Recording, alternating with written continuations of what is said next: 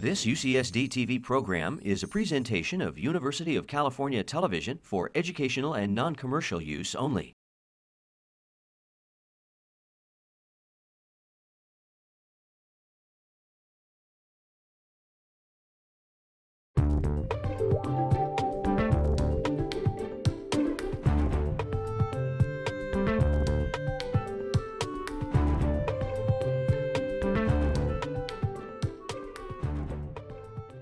Welcome. Thank you for coming.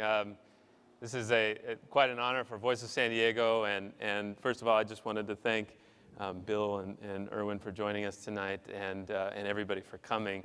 It wasn't too long ago that I had meetings, one day with Bill and one day with Dr. Jacobs, and I left both, and I realized that I was thinking so much. I get a nervous stomach sometimes after meetings like that, and I thought how great it would be if I could bring them together and share somehow what I got from them with everybody that was in our circle. And I thought, gosh, wouldn't it be nice to have a forum where I could promote something like that, or try to get people gathered? And I remembered that I actually did.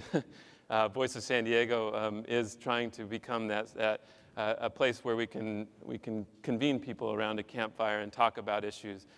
There's so many interesting things happening in the world right now with technology and how it's changing our lives. And it's changing our lives so naturally that I don't think we've stepped back enough to realize what it's done. I was really privileged to meet a professor from South Africa who has a number of insights and stats about what's happening in Africa, where in Ghana, for example, more people are getting the internet from their phone than from a fixed laptop or computer. And Dr. Jacobs today was telling me about that's basically true for the whole world, right? And in Ghana, the cell phone and the text messaging actually affected the 2008 election that they were having there in a way that they'd never seen before. And in many parts of Africa, there's most of the discretionary income, or a good portion of the discretionary income that people have, is being spent not on clothes or some luxuries that we might imagine, but actually on cell phones. Even if they can't afford to use the cell phones, they want them, and they are even using them to leave missed calls on their friends' cell phones in a way, a type of Morse code, where they'll communicate with each other by calling and hanging up, and calling and hanging up, and if you do it a certain number of times, it sends a type of message. The instinct to communicate is so powerful that no matter what tools you need to use, they'll do it. Obviously, Erwin Jacobs is one of the reasons they even have cell phones. In fact, he's as responsible for that around the world as anyone is. And of course, Bill Stensrud is a founder of one of the companies that helped make it possible for the internet to even be what it is today. And with all these changes, Voice of San Diego isn't a farmer in Africa, but we are an entity that has benefited from what technology has allowed us to do, in the sense of do impressive journalism, at least we think so, and get it out to people for almost nothing as far as money is concerned. So it's an incredible honor for me to have both Dr. Jacobs and Mr. Stensrud up here today, and thank you for coming.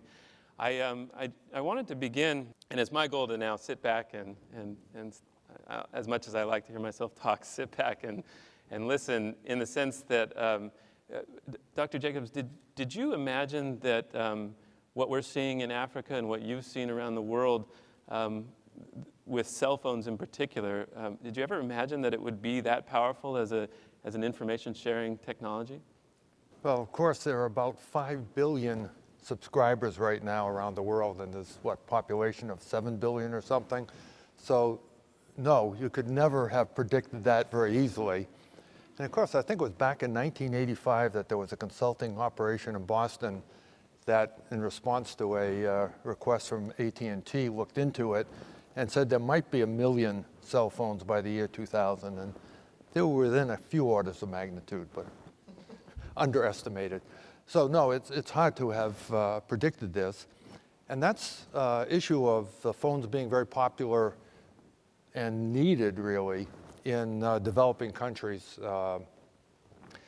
has impacted us in another way that we didn't quite predict. We were working on a microfinance program with Grameen Foundation, something called the Village Phone, where one provides a box that a usually woman can buy that has the phone and larger antenna, marketing materials, battery, an agreement with a local phone company so that they can go out and sell service.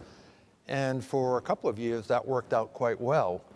But now everyone's getting their own cell phone, and so that slowed down their business. But it was interesting, in fact, I was just having a discussion a few days ago, that despite that, the women who were involved just picked up this feeling about being entrepreneurial. And now we're looking at a variety of other services that they can offer. And so that's working out well. And among those, of course, is just basically micro-banking in a sense that most of these countries, of course, don't have credit cards, very little money, but ways of an entrepreneur in each village acting as a local banker, communicating with another one through the phones, and being able to set up a financial network that way. And so a lot of things you don't expect happen. And in fact, that's the case in general. You set up a company, you have some thoughts, things develop, you're open to new ideas, and lots of things happen that you wouldn't have predicted initially. So it's exciting. I think that's one of the themes is you don't necessarily see the future, but you start putting things together and the future emerges out of it. Bill, you were a founder of Stratacom, a company that was, key for innovations that made the internet possible, I think we can all say. Did you ever imagine that the internet would deliver Talk of the Nation to my phone when I'm driving across California? Well, I mean, I started working on the internet at Bell Labs in the 70s when it was called the ARPANET. And it was primarily a network designed for defense and educational institutions. And it was a very primitive network, but it was a powerful concept. And I think part of what you really have to realize, the power of technology to me that's been occurring since I started in the 70s is the ability to distribute innovation. I mean, we had no idea what would happen to the ARPANET, but a guy in Chicago developed the first browser, and somebody in Switzerland developed hypertext markup language, and pretty soon these things took on a life of their own and created more and more opportunities to innovate. And the beauty of cell phones, and what the story Irwin was just telling, was that a woman in Ghana can begin her own business, can innovate with the power of the cell phone. I'm involved with a wonderful young lady named Margot Dracos, who was nominated to be part of what they call the Young Global Leaders subset of the World Economic Forum. And she's involved with a group in Pakistan where they are using cell phones, SMS services on cell phones to teach math. They have developed a gaming system on cell phones, and when the young kids play the game and they collect a certain number of points, they get some benefits for that. And it's proven to be quite an effective mechanism to reach an audience that could not otherwise be reached. And these are just examples of the unbelievable explosion of distributed innovation that comes from this technology, and the ability for people to, all over the world in unlikely places, to contribute. Did I have any insight into that when it started? Absolutely not. But as Irwin said, you don't necessarily know it's a happy accident, and it's something that's really changed the world. I'll add a little bit of history on the internet aspect, on the ARPANET. Actually, it was back in Linkabit, my first company, and we did get very early on a contract from DARPA to extend the ARPANET over to Europe and do that by satellites, which was the best means for doing that at the time. Actually, we went over to Europe, visited all the PTTs, the telephone companies, tried to get them on board with packet switching and, great future. And I often say they fed us a great lunch and then threw us out, had very little interest. But we did get some government labs and some universities to work with us. And so we built this satellite link over to Europe. There was another group working on what they called at the time packet radio. Of course, that's cell phones pretty much now. But and so there were 3 different networks using 3 different protocols. And Bob Kahn and another developed the internet protocol to connect different networks together. That's the internet aspect of it. And so back in, I think it was 1987, we actually did an experiment where we connected the 3 networks using the first of the internet protocols. And of course, at that time, didn't really think too much about it. But they did celebrate the 25th anniversary of that at the Computer History Museum a few years back. So these things do happen. You put things in place, you let good people work on them, and then you get surprised. Your story about going to Europe reminds me of the story of Alexander Graham Bell trying to sell a telephone to Western Union for $100. And they the Western Union management was absolutely convinced no one would ever want to talk over a telephone, and so they turned him down. And so what you see going on today is a process of creative destruction. The people who, or the organizations that tend to be in power, whether they're newspapers or music studios, or they're being affected in a destructive way by the internet, but what you're seeing come out of the bottom of that is the phoenix rising from the ashes.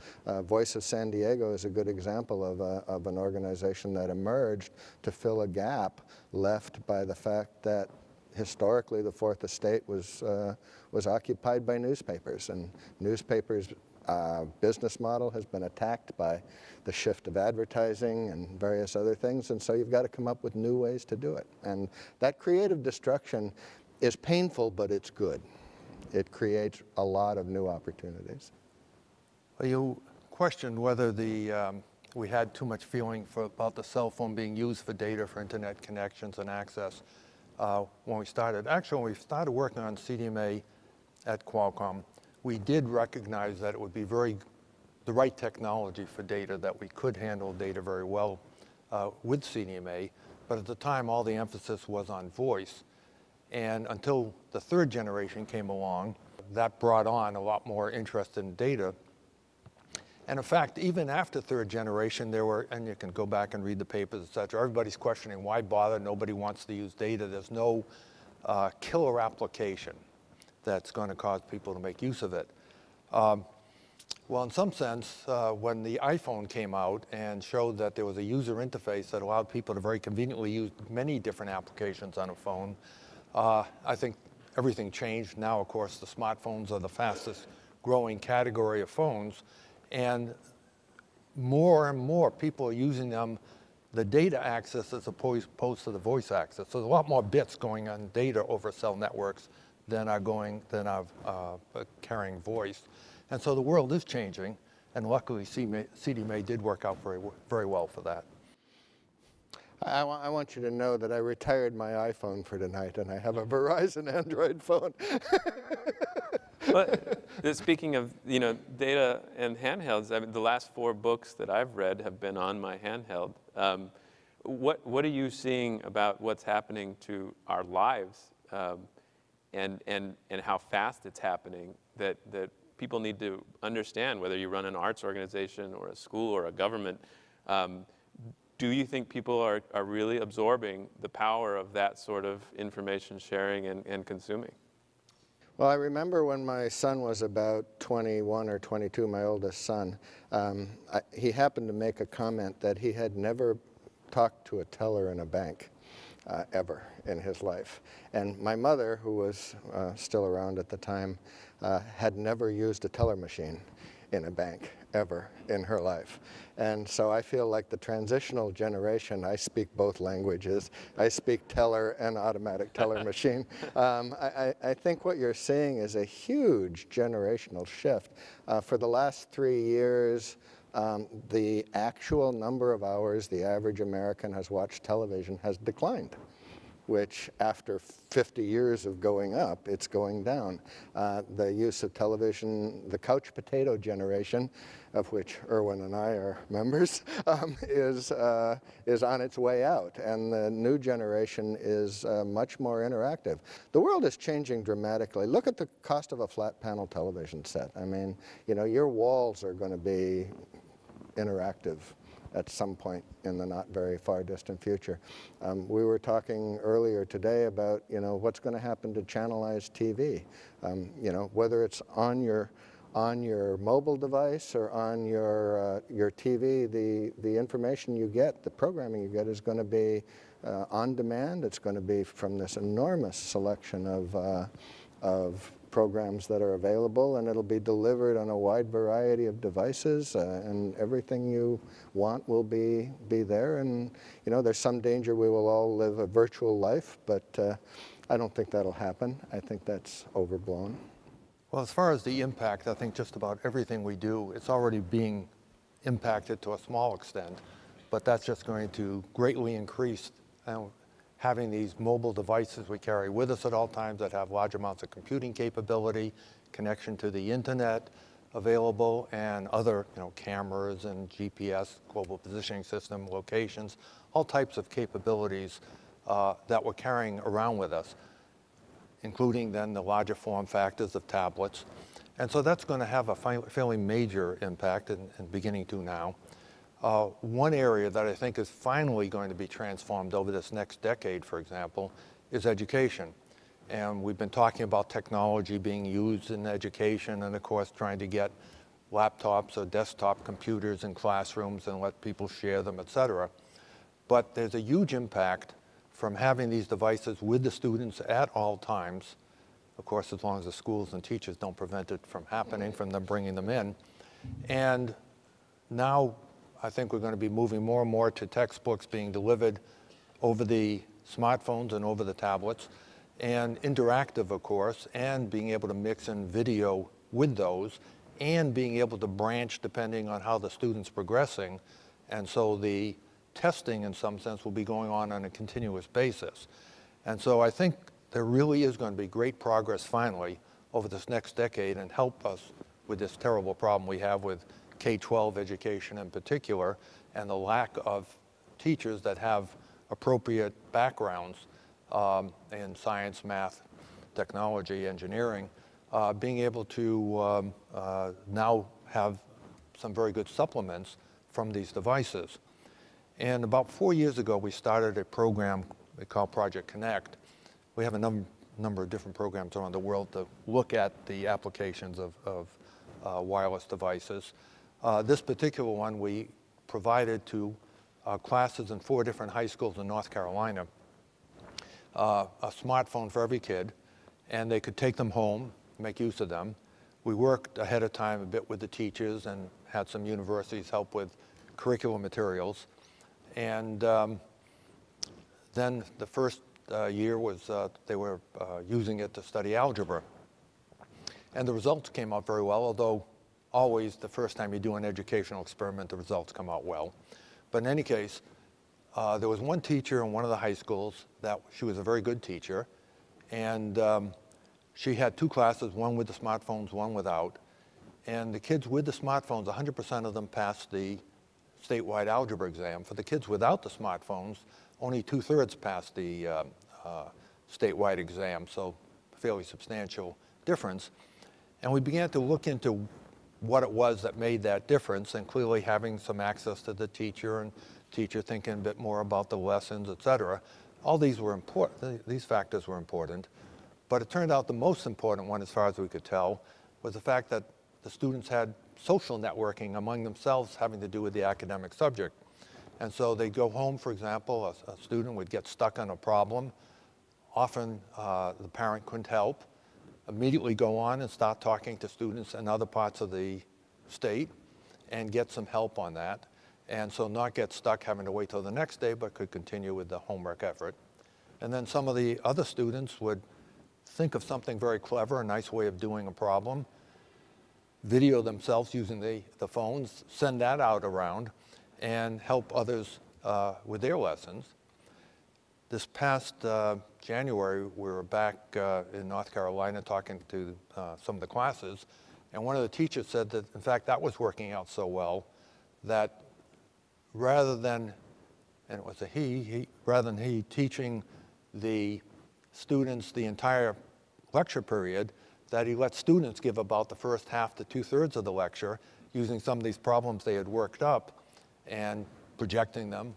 And he could work with individual students and then perhaps just give a lecture for part of it. And so already a very significant payoff there. I think now with the students having that, getting used to working with each other, it also raises another very interesting aspect, that they get to know other students, they feel some responsibility, they're helping one another, and I think they actually help make sure that they go ahead and graduate, that they don't want to see anyone that they've had this social relationship with over the phones not be able to pass. And so I think that's another significant factor. The phones, of course, has been discussed, are very much available now in developing as well as developed countries. And so we've looked under what we call our wireless reach program. We look for different ways that we might be able to use phones, working with local partners to improve various aspects of people's lives. Over in India, we set up a couple of programs, one to help fishermen, another to help farmers. And for the fishermen, for example, be able to, of course, tell them about weather, safety issues, et cetera, but also where fish might be biting, which fish, and also which port they could go back to get the largest return from their catch.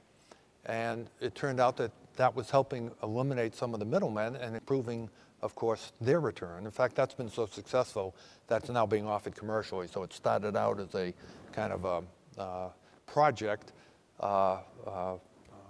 that wasn't earning money, but proved to be very popular and now is expanding.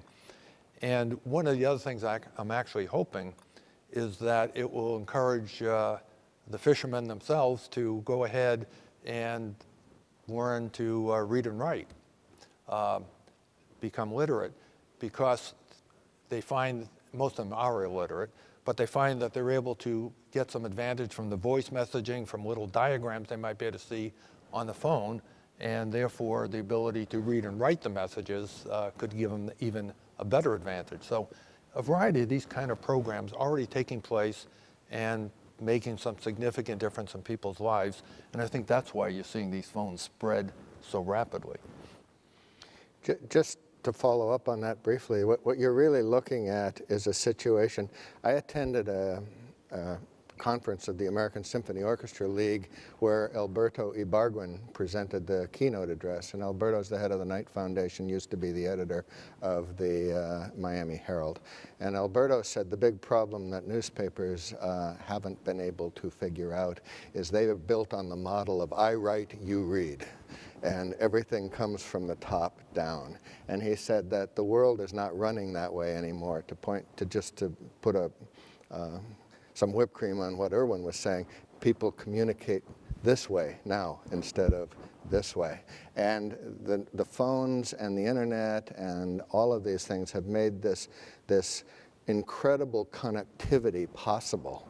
And that in turn has unleashed all of the kinds of innovation that starts from the bottom instead of from the top, that gives tools to people to innovate in ways that solves problems in their own lives that they never had before. And that creates, I think in many ways, a much better world. It's disruptive, but it will create a much better world. I think it's also going to continue to have a fairly major impact here in San Diego. We have many wireless companies here, but we also have a lot of biotech companies here. And now we begin to see a coming together of the two with telemedicine, with M-Health, mobile health. In fact, there, I think just a conference just being completed. but lots of possibilities for building sensing devices, monitoring devices to keep track of your own certain aspects of your health. If you have diabetes, blood sugar, if you have heart problems, if you have blood pressure problems, whatever, being able to make measurements, feed them locally to the phone, which of course again is a powerful computer, can filter out the fault signals from something that may be more significant, keep track over time of how you're doing, and then if necessary alert you, alert the family, alert a doctor, let you know about that.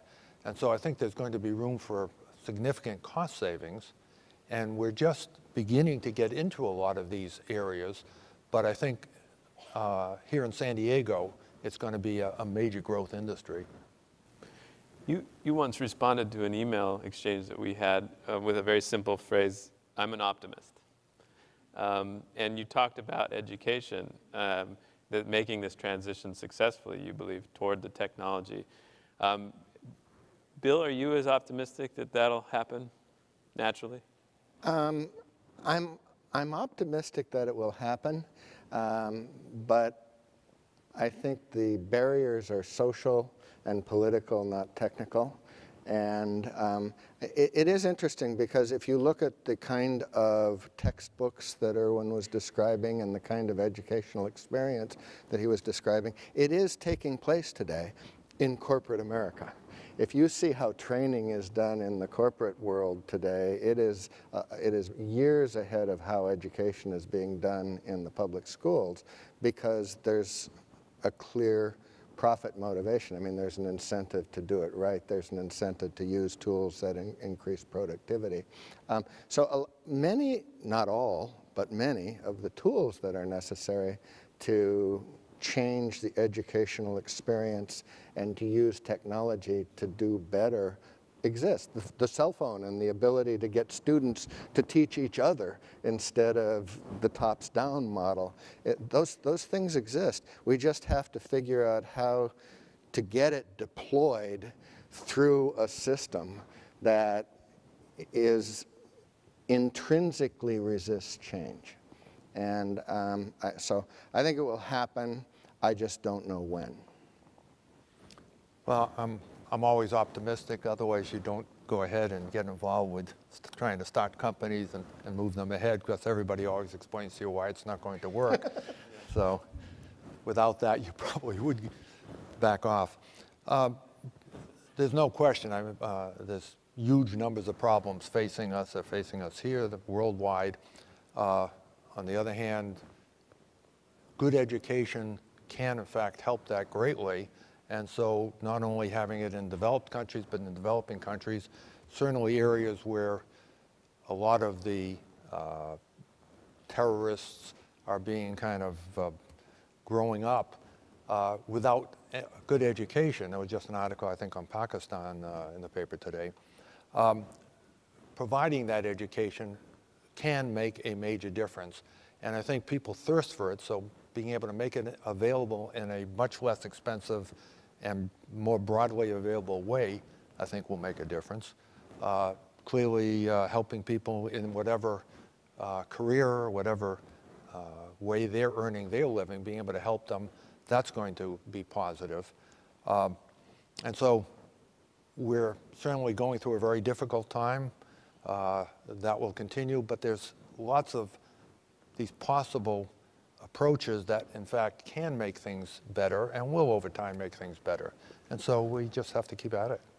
Well, I think in places like Pakistan, in the third world, where there isn't an infrastructure protecting itself against change, the adoption rate of new technology that really improves their lives is likely to be very high. And I think it may be that the educational opportunities to prove out the technology are there, as opposed to, I mean, not as opposed to, but maybe in addition to, in the more developed worlds where it's a little bit harder to graft the technology onto the existing system. One of the exciting things that Voice of San Diego is involved with is helping student journalists at high schools locally go online, and they've launched in Voices of Lincoln and Lincoln High School Claremont High School is launching, Mission Bay High School just launched, Point Loma High School just launched their own news site. But we ran into the fact that the school district blocks YouTube, and it blocks Facebook, and it blocks, it doesn't block Twitter, but it blocks several services like this. And I was reflecting on an idea that there was a point when there was a study that was being done at USC where a woman, they were tracking a woman and her relationship with the internet over decades, and she was a 92-year-old, and she refused to touch the internet until her grandson got sent to Iraq, and she realized that she could start following him on Facebook and on the internet. What is the difference between an experience like that she had, and what is that mindset that allows that switch to occur, where you realize that technology can make your life or what you're trying to pursue better? And what is it that stops that sometimes? Well, clearly a need will drive you to learn something new, even if you're in your 90s, or some of us getting close there. But my wife Joan is somewhere in the audience, and she's become an expert at texting in order to stay in touch with the grandchildren that are all around. So you find ways of making use of this technology. Of course, we've seen some examples in various countries that the various peer-to-peer communications are allowing political information to move out very quickly, people to get together, hopefully generally for positive causes, but occasionally for not such positive ones, but just making a major difference. And then you see that various countries are reacting by trying to often block this communication, as the schools that you were just mentioning are occasionally trying to block. I think that's a losing battle and not a very positive one, and that will get realized over time. But allowing the kids to have this greater freedom of communication, and again, that was one of the things that was being demonstrated in this set of high schools back in North Carolina, allowing them to have their phones in the classroom, some constraints on what they can access, but still they had that available, and that it ended up being a positive as opposed to a negative impact. And so we just have to be a bit more open. Now, this issue with people saying, well, I'm too old to go try something new, sometimes that's a good excuse, sometimes not. But again, with the devices becoming easier and easier to use, and that does take a lot of careful thought of how to make that all happen. But as they become easier to use, then people will begin to, again, use much more of the capability that's available to them and just think it's natural. Yeah, your student journalists remind me of journalists in China these days. I mean, having the same problem. I don't think that prohibiting people from accessing things is the right tool. I think, you know, watch what they do, and if they do bad things with the information they've got, then fix it afterwards, not before. I think that the story of a 92-year-old adopting technology to stay in touch with her grandchildren in Iraq is a perfect example of, you know, change requires motivation. And if there's adequate motivation, you will change. And when technology becomes compelling, when it gets to the point where it does something for you you absolutely want to have done, you'll adopt it. Was it a matter of just showing people what it can do? Or someone in the family showing them, yeah. Or again, making it easier to use, and so you suddenly discover, gee, I can do that aspect of it, and then let that kind of grow out as you get a little bit more self-assurance. That works well. But here we've been talking about people-to-people type of communications, and also more and more we're going to see machine-to-machine communications. One example of that is started out as being the Amazon Kindle, and now that's spread, of course, to various types of tablets. But that was a situation where you order a book, the book appears on the Kindle, and you don't realize that, in fact, you had a cellular experience, that the information went out. By the way, for a period of time, was coming through San Diego until Amazon got all its software in order. But the order went out, and then the material came back, and it was going over a cellular network, but you weren't paying separately for that cellular network. That was just absorbed in the price of the book. More and more, I think we're going to see different applications of this type where, in some sense, you're making use of information over wireless, but you're not even aware that that's happening. We talk about the smart grid, that we have, of course, huge energy issues to deal with going forward. And one aspect of that is to try to control the use of electricity at various hours. That requires communication both ways. And we'll be seeing more and more devices that are keeping track and talking to just about every unit in your home when they should use more energy, use less. We're seeing beginning of the spread of plug-in automobiles, both hybrid, non-hybrid, and I think there'll be controls on those, for example, that allow them the best charge when the energy usage is otherwise minimized. And so there'll be a lot of these different cases moving ahead now where this communication capability is being used in ways that we're not even aware of. Who needs people? I wouldn't go that far. I would bet that machine-to-machine communications consumes more of the bandwidth than anyone would even consider right now. I mean, if you look at what's going on in the industrial world and elsewhere. So, and it's only going to increase. You're right. Yeah, there was another case where one of the operators in Japan several years ago was talking about, one of the major, this is when people weren't quite sure how to use 3G, the data-capable cellular. And they said, well, people will be able to put these little phone devices on their pets and be able to keep track of their pets, locating them, which I thought was a little bit silly. But we supply such parts now, and people do make use of them. And keeping track of their teenage children. As long as they allow that. Yeah, exactly. Yeah. So there's all kinds of these different applications. And again, you make a capability available, and then all types of uses come up that you did not initially visualize. We have arts organizations represented here, civil rights organizations, journalists. We have a whole group of developers and interesting people here from San Diego and in San Diego operating. Obviously, San Diego has a unique place. What can San Diego do to maintain its spot as a beacon for this sort of innovation and the kinds of things that you guys... Well, I hope everybody who's listening gets excited about the fact that there's all types of interesting things to do in engineering and science, and kind of encourage the next generation to go out, study them, and get involved. One of the real major failures in this country right now is that we're just not educating K-12 and then college enough people trained in the STEM subjects, science, technology, engineering, math subjects. And as a result, you look at the universities, and in engineering, for example, there tends to be over 50% of the kids that are either foreign born or mainly foreign born, but some first generation. But after that, we seem to be losing the kids in studying these subjects. And it is great fun, it is exciting, and if you wish, it's also a way to make a very good living.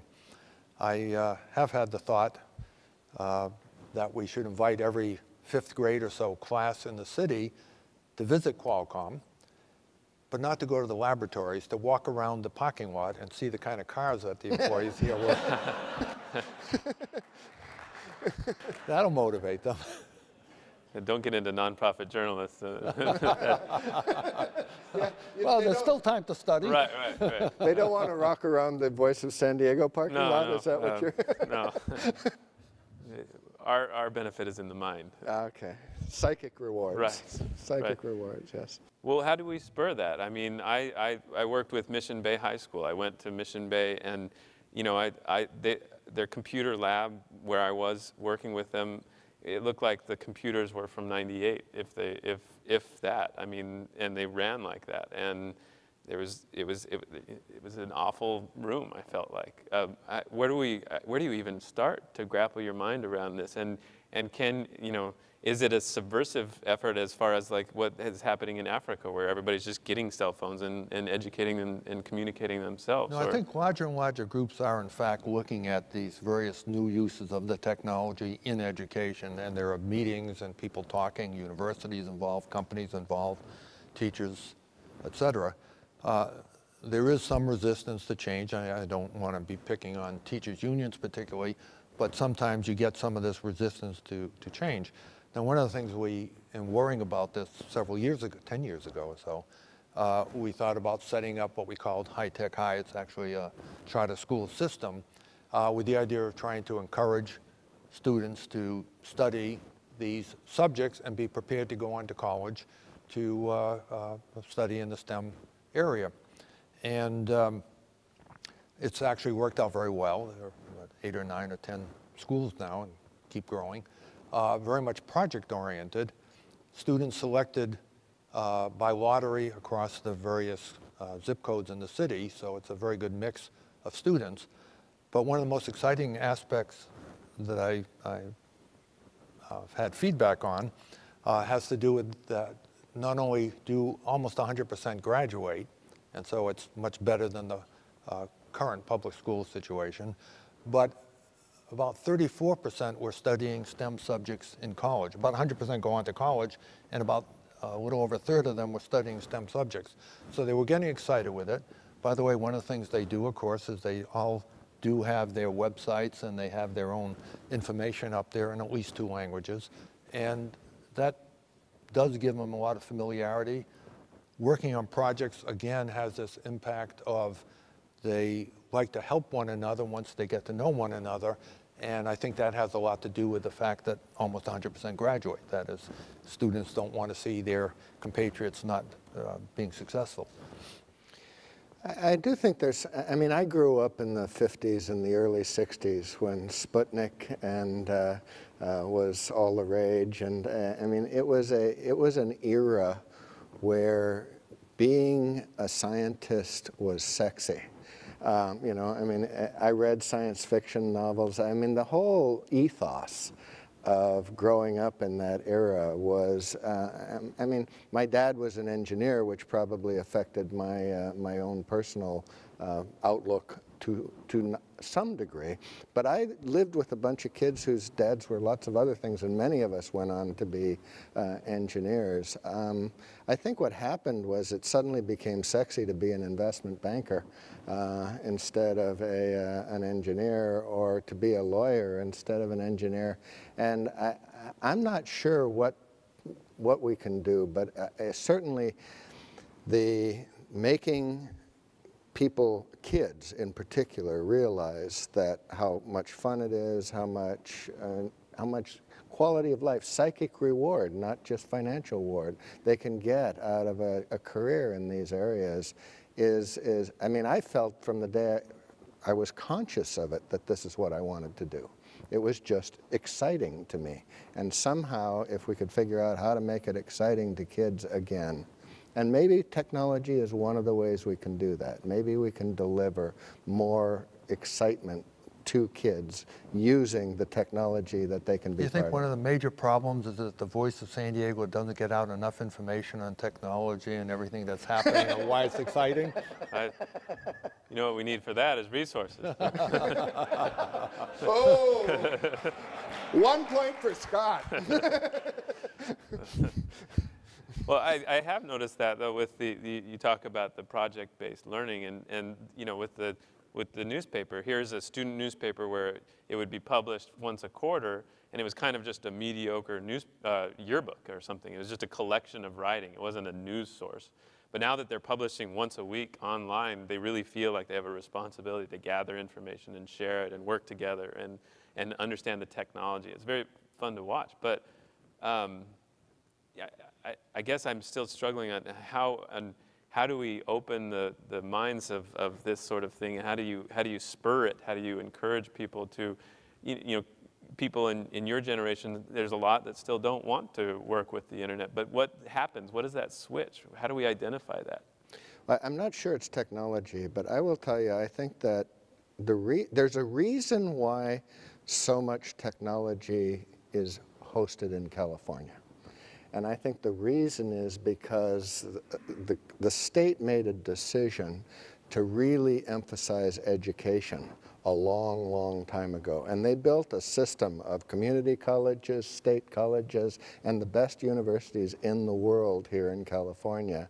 And out through, I mean, Dr. Jacobs came here to teach at the University of California at San Diego. That is what brought him here, and that's what brought Qualcomm and Linkabit to San Diego. The university system, it was the crown jewel, the absolute crown jewel of California.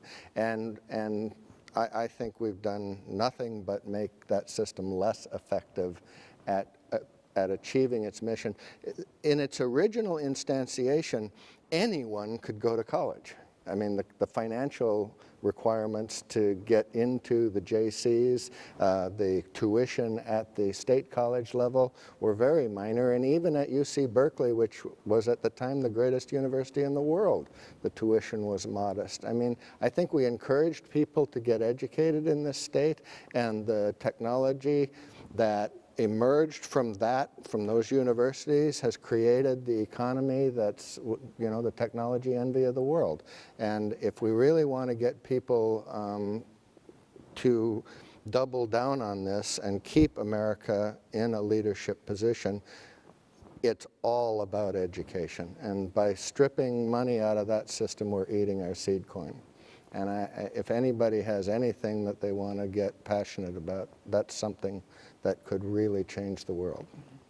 And that's why I think that, in fact, education will and has to, in some sense, change over this next decade and make use of these tools, because we just don't have, again, enough teachers that are trained that can provide that excitement about this area. This is a very exciting area. It's a wonderful way to have a job, to go and be able to create things, but you have to be able to get that across.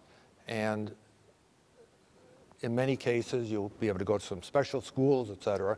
Other cases, you won't. But by providing this information, some very good lecture information over the electronic devices, I think we'd be able to finally be able to communicate some of that excitement that they may not be getting directly from their class, from their teachers. Somehow we just have to be able to make use of this and put out a lot more energy into making sure the material we can deliver over these mobile devices is substantial and exciting enough to get the students themselves excited about it. We reserved a few minutes to hear from anyone in the audience that wanted to react to anything and talk and ask a question. Do we have anybody?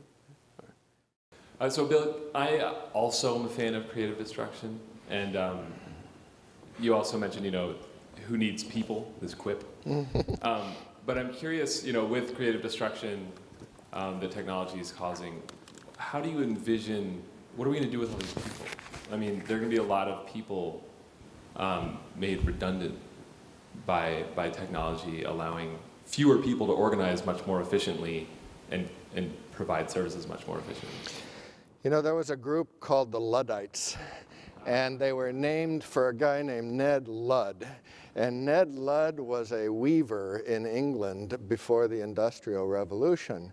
And he put the Luddite movement together, and they went around and they smashed automatic weaving machines because they were putting the weavers out of business. But what happened, because they had automatic weaving machines, was the cost of cloth declined dramatically, and more people could actually buy clothes. And as a result of being able to buy clothes, people were warm and they survived better. I don't believe that there's ever a case where technology essentially disables people. I think technology enables people. It does so sometimes in a painful way. What happens sometimes is that technology takes a group that was dependent on a certain, I don't know, activity for their livelihood, and it makes that activity, it moves that activity somewhere else physically, or it moves that activity somewhere else logically, or it substitutes a different activity. But in the process, it does so because it produces better output at lower cost, which means people can consume it better, and which means normally that more opportunity is created for other people in other parts of the economy. It moves the opportunity upscale, and, by the way, increases the need for an education so that you can actually take advantage of those new opportunities, because technology disrupts mostly at the bottom of the job chain. And if we can encourage people to get educated, it'll create more opportunity, not less.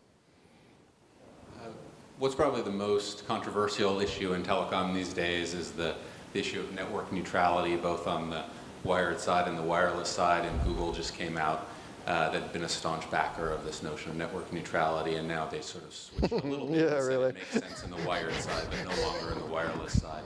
I was wondering if both of you, since you have experience in those two different realms, could comment on your opinion on what's the right form of regulation or lack of regulation in this regard. Would you mind doing a quick background on that? Well, I mean, network neutrality is, for those of you who don't know what the issue is, it's the issue of whether the network provider, the company from which you get your bandwidth, can dictate how that bandwidth is used, how it price it differently depending on on business issues that they decide benefit them as a business, and so, or should all traffic be equal within the network, and the networks should have to charge the same for all traffic and not discriminate against any form of traffic. And it's a really controversial issue right now within the industry. Yeah, on the wireless side, there's a lot of competition. There are a number of carriers out there. If you try to do some restriction that's somewhat artificial, favor one content company over a different one, I think your competitor will take advantage of that. But one of the issues, of course, is we have a limited amount of spectrum, and so the number of bits we can transmit to everybody is limited by that spectrum and by cost factors, how many cell sites you put out there, some new ways of getting additional small cell sites, et cetera. But all these take some investment to go ahead and realize. And so I think that we'll see constraints based on the total amount of traffic. That is, we all want to watch our own individual video, but that might overload the networks in some cases.